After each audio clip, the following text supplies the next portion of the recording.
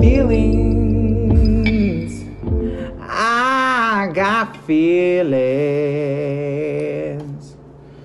Oh my word. Where do our feelings come from? What causes our feelings? And without turning into some National Geographic documentary, there is no wishbone or reading rainbow. Oh, no magic school bus jumping into your subconscious with Miss Frizzle and her crazy wild dresses. This is just a human to another human on the other side of the screen to just talk about and discuss feelings. Even though, yes, this is a format that leans to a one-sided discussion, it hopefully is non-judgmental, non-critical, but does inject critical thinking into real life scenarios so that we don't just land or drop in, we don't just arrive at a location and not question how we got there. Like, let's analyze it. Let's talk about it. Let's be real. Let's be honest, because I think you're worth the discussion, just like I know that I'm worth the discussion. So let's talk about it. Why do feelings matter? How can we change them? Oh wow, totally did not plan wearing my romance shirt. All around me, like from people that I'm in direct communication with, connection with in life, things I see on social media, posted places, movies, television shows, show me that feelings are, that they're at the core of who we are, but I think they're dictating a lot more than they should.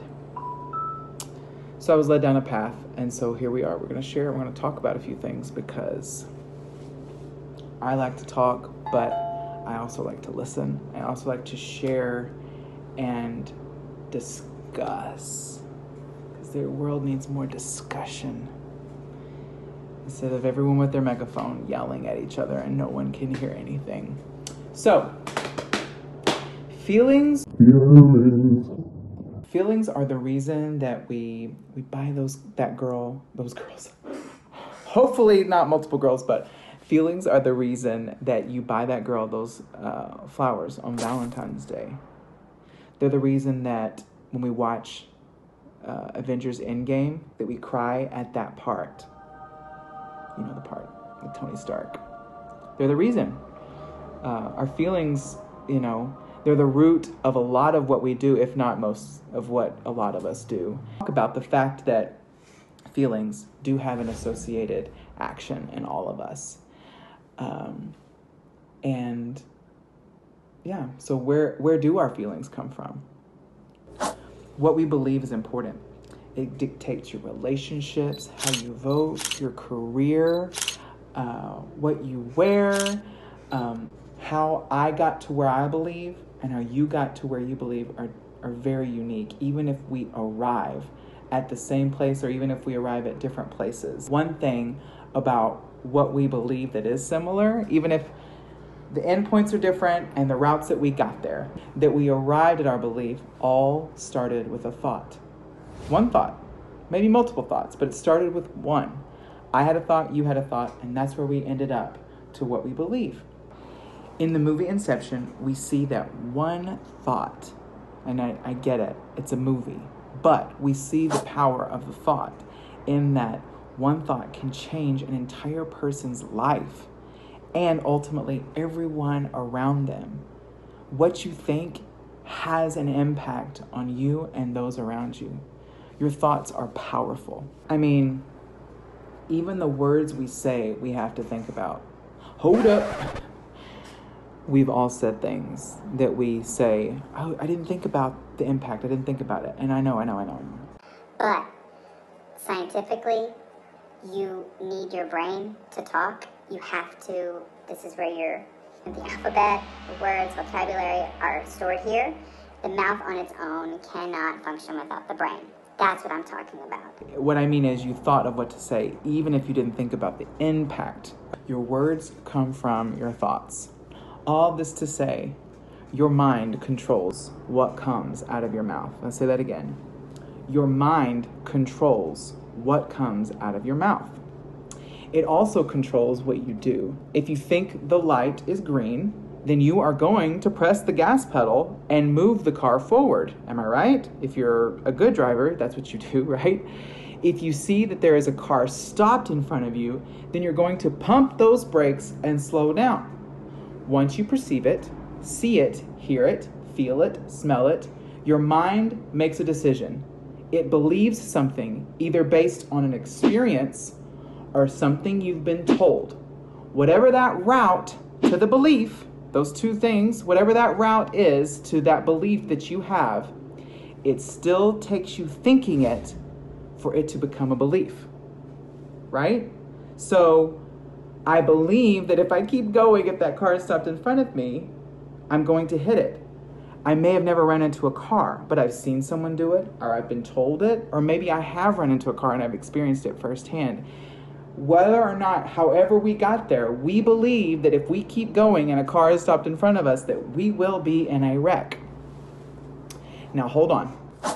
What about that girlfriend that you have a past with and things didn't end well, but she starts giving you attention again? She starts texting you. She starts being nice, being friendly, kind of letting you know that she's interested again, or her actions are making you think that. Suddenly, all that you knew, all that you believed, you're now questioning, right? That giant red button of override is happening.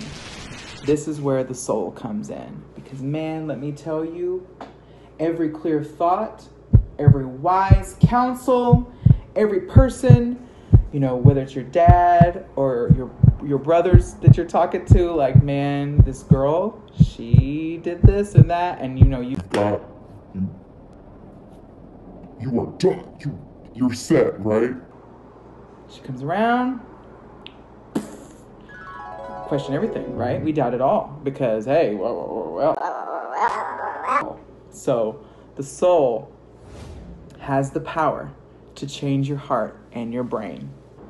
Our heart being the believer and our brain being the animator. Meaning, if I feel something like, oh, I feel this is not good, or I feel this is great, my brain's going to act upon what I feel in my heart.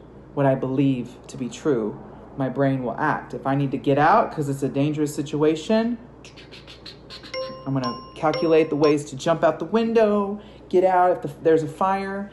But if it's great, I'm like, man, how can I enjoy this party even more? Or, man, I think she likes me. How do I get to talk to her even more?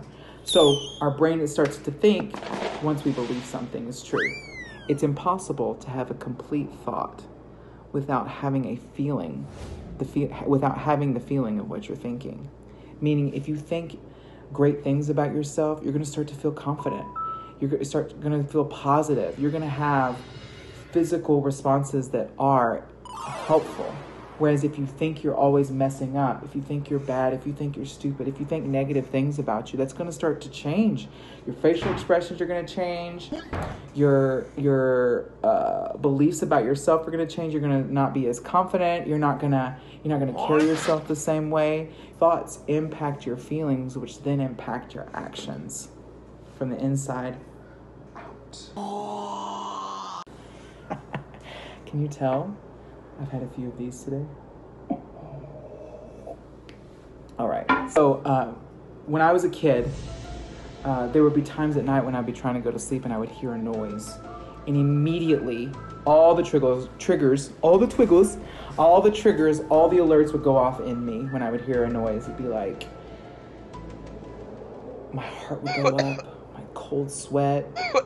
My mind would be racing of all the things that could be going on because it's dark. You can't see anything and your mind just wanders and you can't place the sound. What I thought was happening was causing an actual physical response in my body, an increased heart rate, my mind not being able to shut down, even sweating, simply from my thoughts. So our thoughts are really powerful. They can impact our physical person. They have the power to do that. What are the outside forces around you causing you to think? Are your thoughts turning into true beliefs?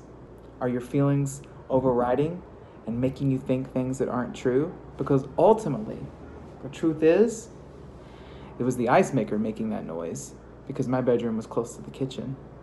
I wasn't in harm's way at all. And any sleep that I might have lost and any impact to my physical person that was being experienced was my own doing. I believed something that wasn't true. When I say this word, I'm about to say something. When I say it, I want you to do your best to try not to think about it. Green elephant. Right? It's next to impossible. Now, if you've conditioned yourself, you may be like, you may have the power to just like close out and just like, you ignored me when I gave you that alert. But when we speak things, when we say it, you have to think it. It doesn't work the other way around. You can't say something and not think about it. Your words have that power to do that in you. Feelings are real. Our feelings come from our thoughts. So our feelings can expose what we truly believe. They have the ability to do that. So think of it, in some cases, when you're feeling something, it's just exposing what you truly believe. And maybe that needs to change. And maybe you were right all along. Whatever the case is, the challenge is to make sure that you are not believing a lie. You're not allowing lies to become your beliefs. Because in the Titanic, Jack may have been the one that sacrificed himself for Rose, but man, that's the same dude that caused his wife, Mal, to jump off the building in Inception. Yes, I am hopeful for today. Take this music, check it out. Let it take you away and be hopeful. Just saying, your feelings can lie. In one scenario, it can be the best thing, the perfect scenario. In another, it can be the fault line that causes the biggest rift in your life. So where is it coming from? Where is it headed? What's it trying to get you to do? Feelings, man. That was a little maniacal.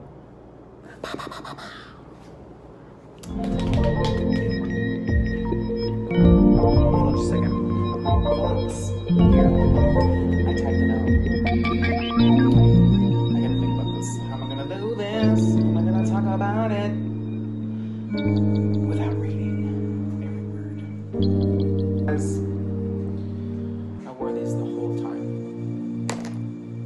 Why? Why? Default.